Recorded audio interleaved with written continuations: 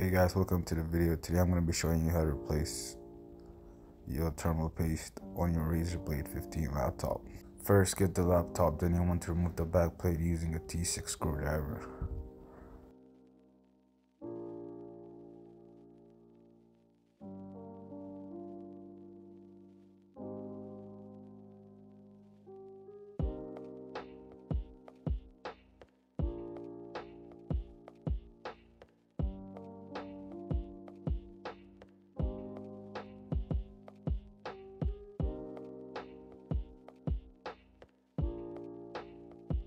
After removing it, you want to disconnect the display and webcam cable from the motherboard. Then you want to remove the rubber pads on top of the screwdrivers on the heatsink using a Phillips screwdriver.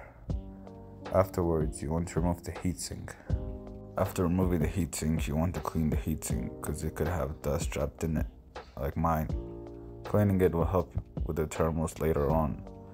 Then you want to get alcohol wipe to wipe the old thermal paste away.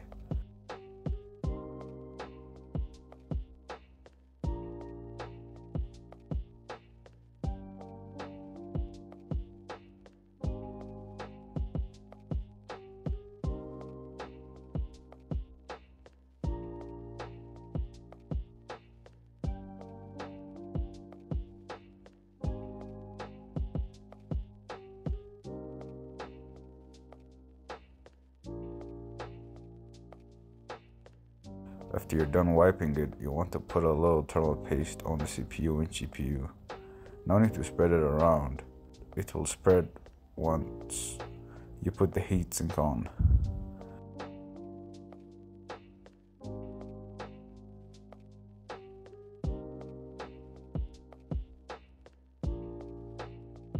Also, while doing this, if you want to clean the fans, you can do so, as it leads to better thermals. Once you're done with everything, place everything back and screw it.